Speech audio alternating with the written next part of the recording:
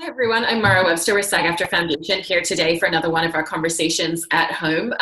As with all our other videos, I do want to continue reminding everyone watching that we are continuing to raise funds for our COVID-19 Fund, which is an emergency assistance fund to help SAG-AFTRA those who are currently out of work due to closed film and television productions. So please check out the link to this below this video and consider supporting if you're able to in any way. Today we are joined by the wonderful Clark Duke, who many of you know as an actor, who currently has an amazing film called Arkansas out, which he has co-written, directed, and also stars in. I want to thank you so much for taking the time to chat with us today and just ask a little bit about the journey of the film, because this was one of the films that was supposed to be at South by Southwest, and you know, it's your feature debut, and it was the first time that you were going to be there as a filmmaker. And you know, how has that been for you, and what did that really mean to you when you were going to be able to premiere the film at South by? It was huge for me because I'm from the South. I'm from Arkansas, so that was the festival that I wanted to premiere the film at. Like, that was the festival I always had in mind for the film. So it was brutal because, you know, on the one hand, there's a big part of me that feels guilty and weird about even promoting a movie right now, but at the same time, it's like, you know, I've been trying to make it for like 10 years. So it's like, I want people to see it. So it's weird. It's a lot of conflicting emotions because it's like, you know, I don't want to like feel too sorry, real problems.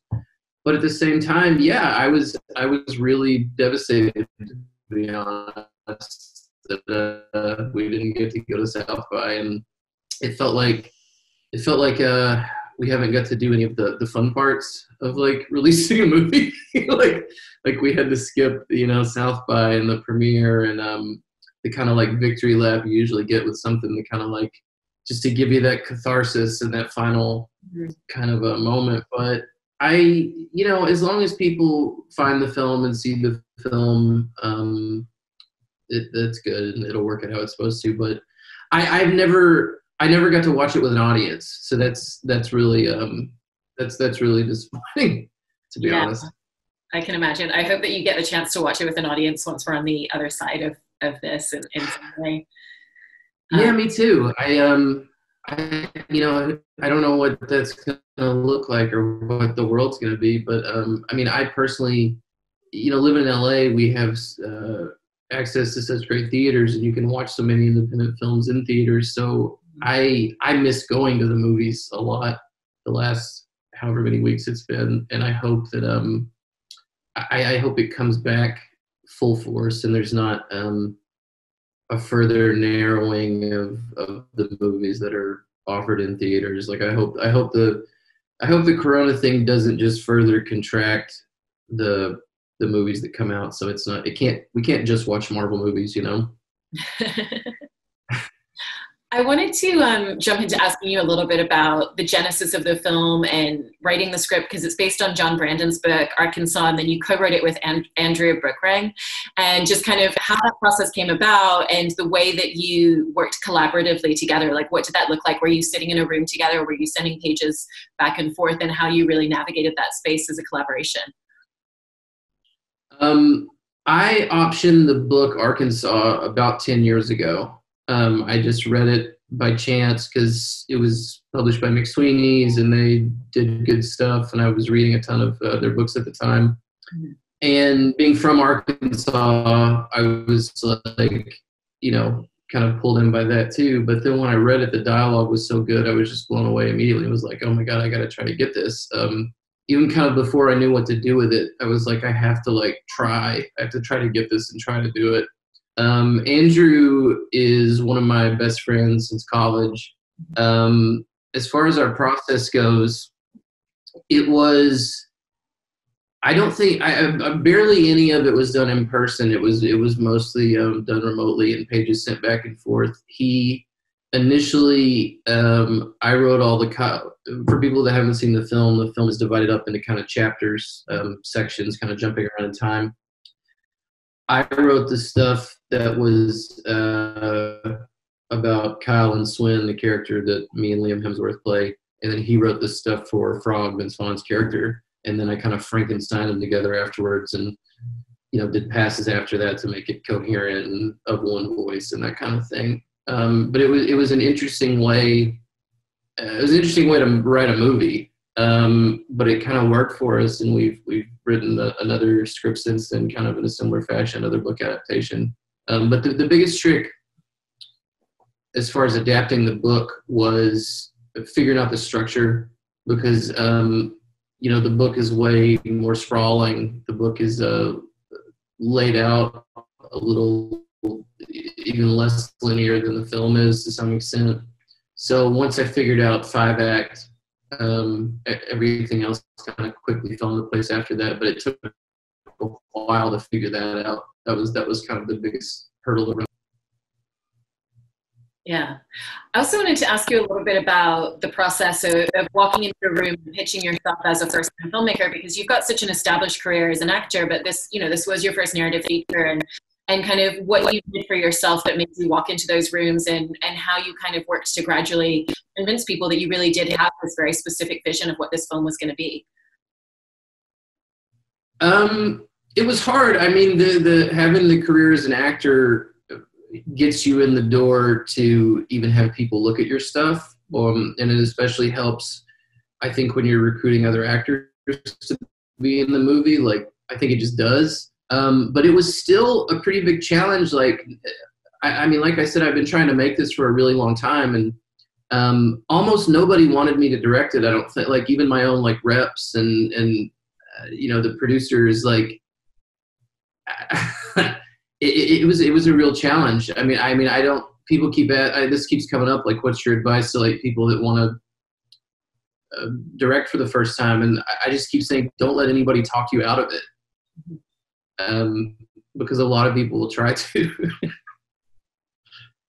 And I know that even pre-production, that you had to kind of reset a couple of times because of financial obstacles, and shortly before going into filming, changed the location of where you were even shooting the entire film. So by the time it came to it, you only had 3 weeks of pre-production. So how were you able to really harness those 3 weeks and make sure that once it was day one and you were filming, that everything was set and everything was ready to go and everybody knew their place in pulling everything together? It was pretty surreal. Yeah, we were location scouting on the ground in Arkansas, where we were originally going to film, and then the state film commission called and told us that they couldn't give us the tax credit, and we had this window we had to hit where we only had Liam and John Malkovich for this small window. So it was like, if we didn't make the movie now, basically, you're probably not making the movie. So it was truly wild. Like, the 3 weeks of pre-production, everybody just kept saying, you can't do it, it's not possible. But myself and the first AD and the cinematographer, we literally went to Mobile, Alabama. We had no producer, no line producer. The movie didn't have a line producer, by the way, which is totally a whole other bizarre thing. And literally the three of us drove around in a car with no oversight, and somehow found the locations, put it all together, like, made it happen. My main advice for is just fake it until it's real to some extent, like, because there was a lot of bullshitting involved on my part and the other producer, Patrick Hibbler's part, of just like, the first day of production, I don't think we were officially financed. Like, there was a lot of kind of bluffing our way through it, and just like, I was just kind of the opinion, I'm going to act as if the movie's real until, someone, I guess, arrests us or kicks us out. And thank God it worked. But yeah, it was nuts. It was nuts. And I like the raising the money, the packaging the movie together and raising the money is by far the worst part, or the most stressful part of the process. The actual shooting the movie, like the production, was a blast. Like, you're exhausted, you're not sleeping, but like, you're having such a good time, you don't care. But the raising the money was so brutal. Like, I dread doing that again, / hope I don't have to do that again. Like, I started smoking again. It was just like, it was killing me. I think Patrick got an ulcer. Like, no joke, he developed an ulcer. It's rough. That's the singing for your supper is the least fun part. Is real, and it never goes away. And then once you were actually making the film, what would kind of your day-to-day preparation for the next day look like when you finish shooting at the end of the night and you're going home and you're thinking, okay, this is what I have to film tomorrow. This is what I need to be ready when I walk onto that in the morning. Because, you know, you're preparing for that side of things as a director, but also you're in a huge amount of the scenes as well. So you're still having to think about your performance at the same time. Yeah, it required a lot of compartmentalization. To be honest, like kind of turning on and off different parts of your brain. Like like I said, I would sleep about 4 hours a night while we were making the film. And then on the way to work in the morning, I'm riding to work with the first AD and the cinematographer. We're talking about what we got to do that day. And then at night, I'm riding home with those same guys, and we're talking about what we shot that day and what we have to do tomorrow. And it really, if we hadn't been so, and the three of us, we were very organized and very like kind of militant about our shot lists and making our days, and like we had to be really organized and be really like the prep that we did beforehand is sort of what allowed the movie to be possible. Like we knew we couldn't, just hose it down and shoot coverage like a TV show, which I didn't want to do that anyway, and I hate that anyway as an actor. But we were really like disciplined with the coverage we shot, and like, it was tricky. I mean, I guess the short answer is it was hard. It was hard. But it just like speaks to how important, like so much of directing is done in pre-production. Mm-hmm. Yeah, and then I know you're also shooting on a red camera and doing things like using a lot of like anamorphic lenses to really capture like a slightly filmic feel to it, the landscape that you were filming in. So why was it so important to you that using digital, it still kind of had that specific look and feel, and having to work, with your DP to really make sure that that's the case? Well, I mean, if it were totally up to me, I would have shot the movie on 35 millimeter. But the reality of shooting a movie with a budget this low, which means you have to shoot super fast, and we're shooting in Alabama. There's not labs, like, there's just like the logistics of it are just really hard. Like, not to say it's impossible, but it makes your life a lot harder. And, we needed to be able to watch stuff back and know that we had it. And like, I'm also like watching and doing a little bit of editing at night too, throughout the process. And so the anamorphic was a way to give it that filmic look and that bigger feel, and kind of it's tricky. Like it's tricky to me anytime you see a period piece that's not shot on film. There's always kind of a like cognitive dissonance as a viewer of like, oh, this just doesn't feel exactly right. So I think the anamorphic helped with that a lot, because it gives you that great kind of blurring around the edges, and kind of the general weirdness that you get with the wider lenses. And it definitely helped with the stuff that's set in the past, I think, to make it not feel, just to make your brain not notice it was digital as much. But I think the movie actually has a really unique, interesting look with the red and the anamorphic. Like I haven't seen a lot of stuff that looks exactly like it. And visually, our point of reference was always Once Upon a Time in the West. Like that was kind of what we kept going back to as far as like kind of the visual language and tone we were going for. And it was a lot of it was an attempt to give a sense of scale to what could be, a small movie of just people talking, because it is a very interior movie. It's a character piece about, it's not some survey of the history of American crime in the South. It's just the story of like these three people. But I still wanted the movie to feel big, like Once Upon a Time in the West, or like Casino, or those kind of big sweeping movies that I love. Yeah. I also want to talk a little bit about the specifics of directing the cast that you had. I mean, it's such an incredible cast, from Vince Vaughn to John Malkovich to Liam Hemsworth and yourself, obviously. And I was just curious about, you know, as an actor, having that opportunity to be on set so much and really absorb and watch the different way that other directors work. What were some of the elements that you really wanted to pull into your specific style, and also kind of how you navigated the fact that every single actor has their own approach and their own individual style and technique and way of working. So how you overall essentially communicated with each of them to make sure that you were getting the performance that you wanted to match your vision of the film. Yeah, I mean, the reality is, like, having these huge actors like that makes your life so much easier, because they're so good. Like, John Malkovich doesn't need a lot of direction from me. So that makes your life much easier, to be totally honest. I do think being an actor my whole life, it definitely helps you as a director, because you're in the same boat as everybody. You know what they're going through. And as far as my own career as an actor, like what I picked up from directors, it's almost like you learn more from the really bad ones. Because I've done a ton of TV, you know, like, I mean, I don't know, like dozens or hundreds of hours of TV at this point, like over 30 years. You learn more from the really terrible ones, like what not to do, more than almost more than you learn from the good directors. And what was your process and kind of flow with directing yourself as well? You know, because I was just curious about where you looked to in terms of your cast that you were sharing scenes with, or perhaps your crew for that specific notes and feedback on yourself and your own performance. Well, as far as just like keeping the set running, you know, you lean a lot on your first AD and your cinematographer. Like they're kind of doing a piece of your job at that point when you're physically acting in scenes. So I leaned on them a lot. I was lucky enough that, you know, like my brother is in the film, so he played the guy that dies with John Malkovich. That's my younger brother, Chandler.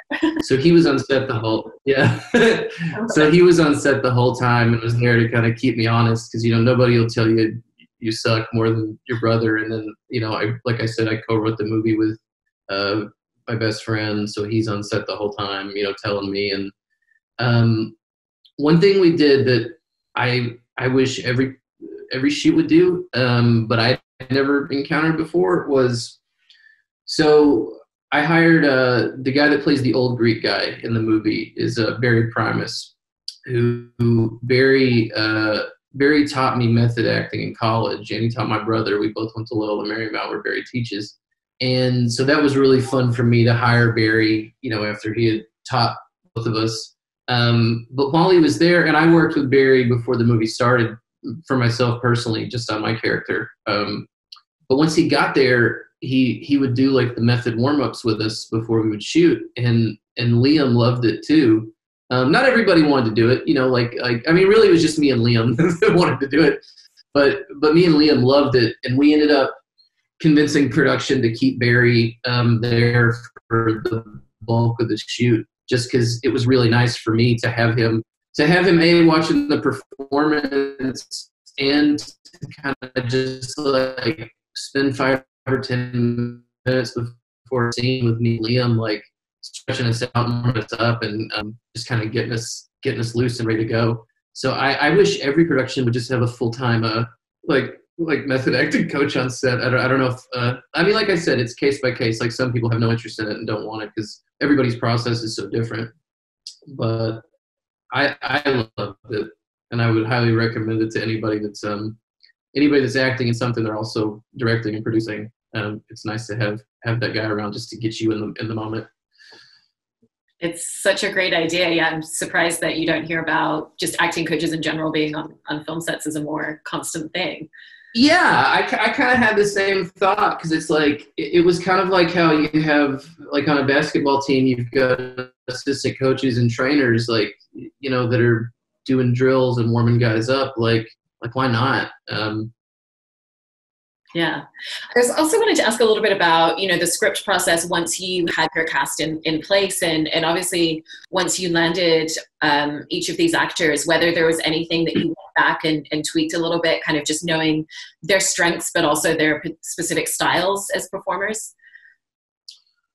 I can't really say that to be honest, not really. Didn't really change the script to match anybody, because I think the script was what attracted them to it to begin with. Like, that was the only reason we got the actors, was because they responded to the script. So not especially. Like, Liam was the first person that came on board, and is the reason there is a movie.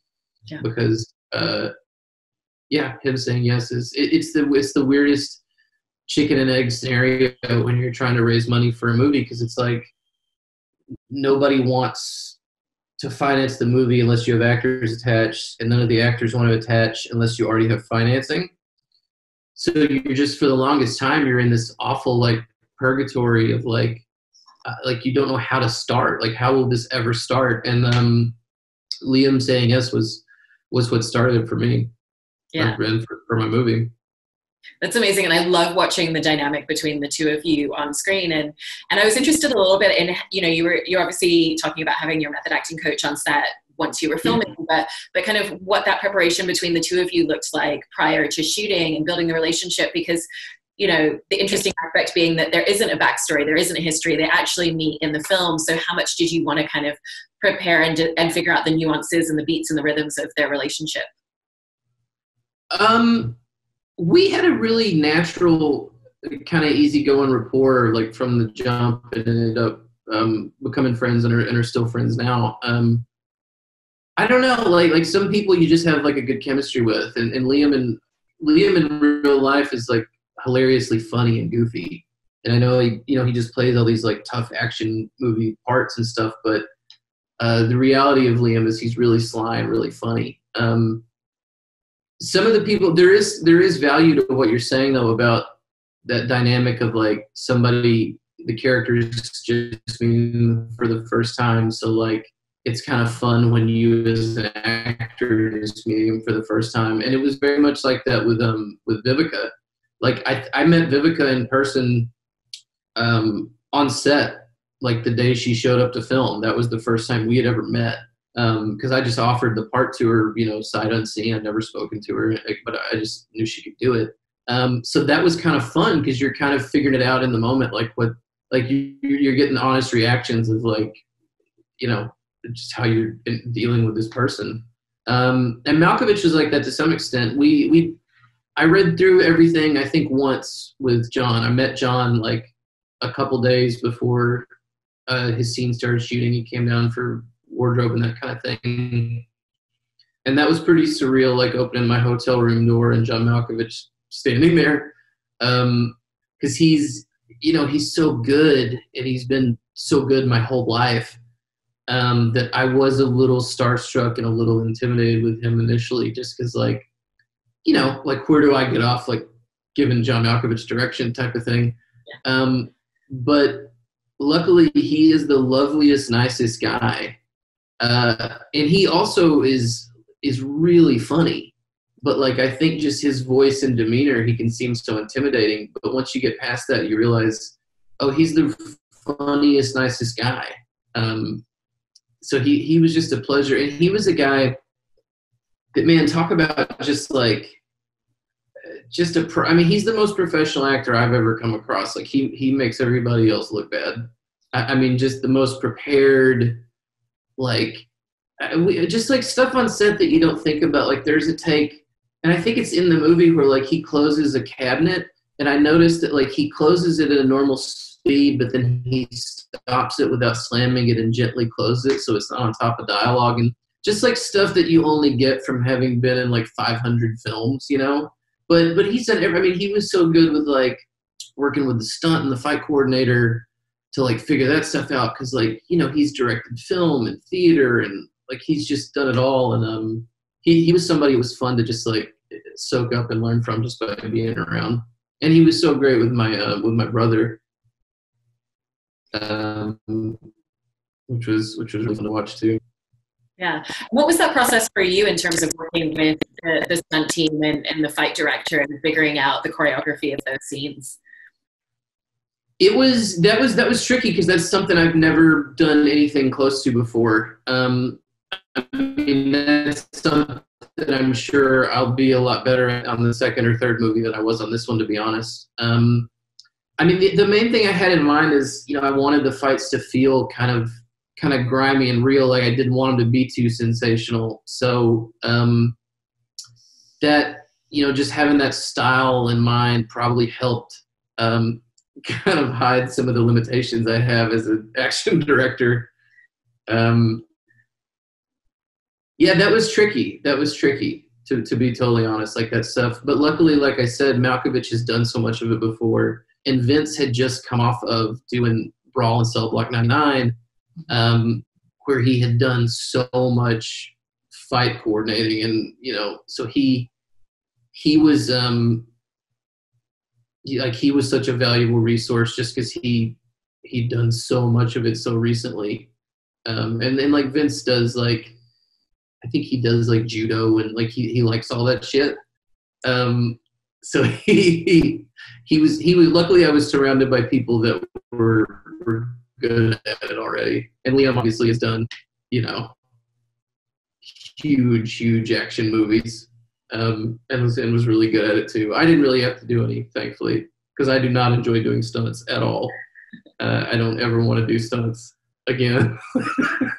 I'm the first person to be like, nope, put a wig on somebody. Like, there's no way. It's so funny because you wrote the film and you had the control over whether you had to be involved in that on this one. Yeah.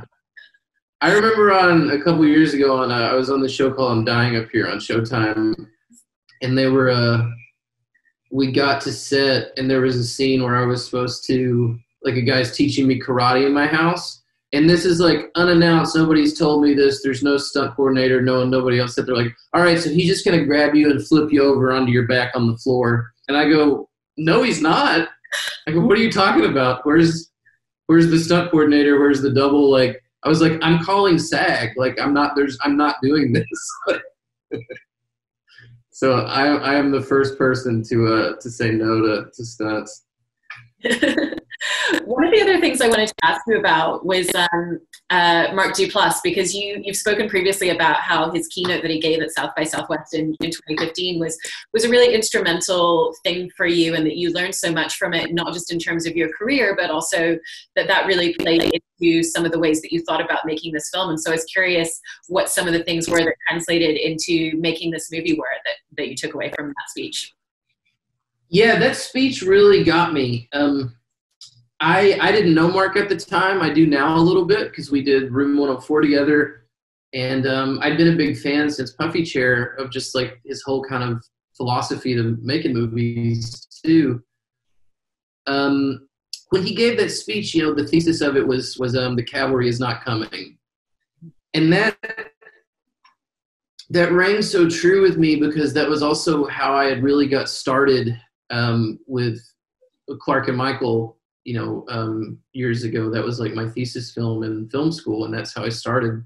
And, I made that for $800. And so after I saw Mark's keynote, and it also kind of coincided with, like, I had turned 30 and my grandfather passed away, and I was just in the midst of this kind of like, I don't know, I guess like quarter life crisis probably. Like, I was unhappy with my career as an actor and the work I was getting and the stuff I was doing. And just hearing that just kind of reminded me, like, what'd you move out here for? Like, what did you want to do? And like, when was the last time you were really happy doing it? And the conclusion I came to is like, oh, it was when I made Clark and Michael, and I was writing and directing and making my own stuff.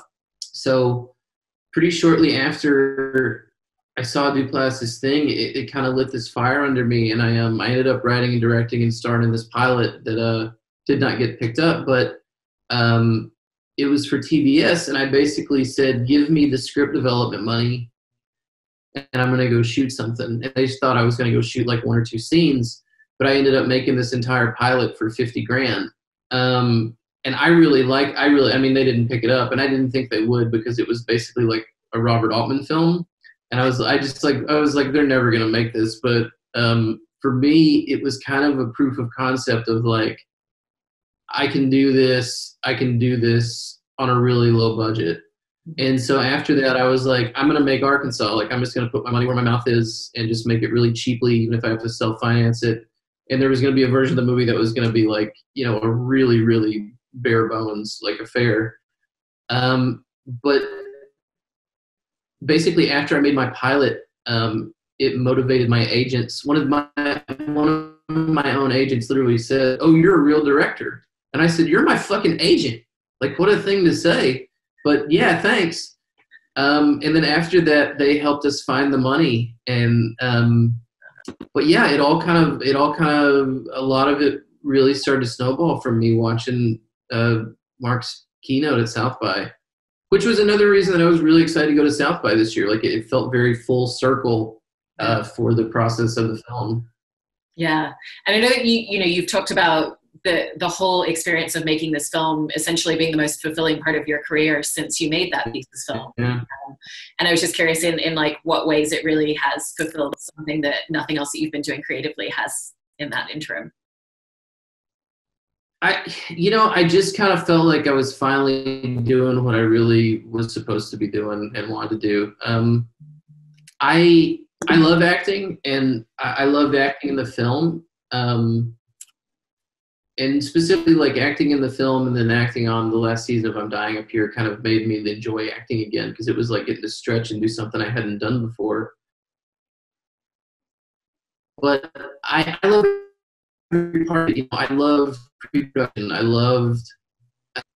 just love on set, because it's probably just because it's like all I've ever done. But I loved editing. Like, I've always made shorts and done everything, like operated the camera and edited all of them. Like, I just enjoy the whole process. Like, I like lighting. I don't know. It just holds my interest more. Like, I get bored if I'm on set just as an actor, and I'm just kind of, because it's so much just, I mean, your life as an actor is hurry up and wait. Like, most of your day is like, it's like 11 hours of sitting around and 1 hour of acting. So for me, I just love the constant stimulus of it and the problem solving. That's so wonderful. And, I'm so sorry that the festival experience at South by was derailed, but I hope that you know and feel that you're a South by Southwest filmmaker no matter what happened with the festival this year. And the film is coming out on May 5th, which is also your birthday. So happy birthday. And I hope that so many audiences discover this film and connect with it online and in the way that you want it to. It's a really great piece of work. Congratulations. Thank you. Thank you so much. Yeah, it'll be a nice birthday present for me if everybody would go watch the movie. I'd really appreciate it. Amazing. Thank you so much, Park. Really appreciate that. My pleasure.